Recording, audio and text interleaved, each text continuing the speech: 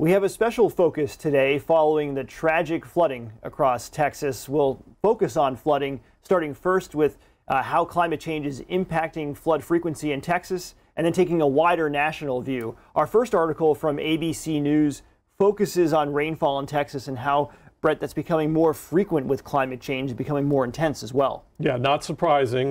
We've been studying climate change for many, many years, decades, and one of the biggest impacts scientists have noted going way back in time was the increase in extreme rainfall events due to the increase in water vapor. Warmer air holds more water vapor. More water vapor means a higher potential for heavy rainfall events. Yeah, and these heavy rainfall events, not necessarily, we can't necessarily say that one is caused by climate change, like this most recent tragic event where over 100 people have lost their lives. But we can say that they're amplified by climate change, certainly more intense, more frequent. What about Texas in particular makes it prone to these heavy rainfall events? Yeah, well, another indirect impact from climate change is severe drought, and this area was under severe to extreme drought, and just before the flood, so the soil was very hard and dry.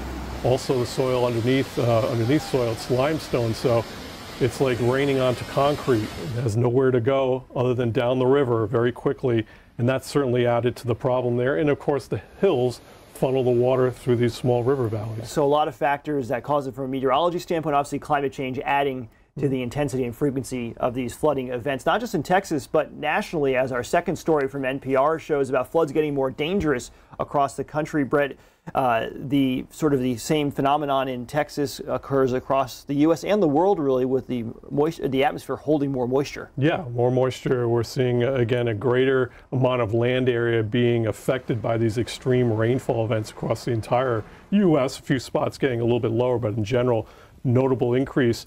And in Texas itself, what we've seen is since the 1950s, a 20% increase in some of these extreme rainfall events. And so there's more water happening, so more water falling from the sky during these heaviest rainfall events. Some of the data that we use to determine how much rain can fall in the heaviest 1% of cases is not up to date either. Yeah, that's a big problem because we count on that data, the newest data, to make decisions on infrastructure and safety and all that. And if the data if it's outdated, you're looking at old data from the 1970s, 80s when it doesn't reflect what's currently going on. So in addition to Texas, what areas of the country are also more prone to these heavier rainfall events going forward? Yeah, Tennessee Valley, we're seeing projecting a 20 to 40% increase in these rainfall events, also parts of New England.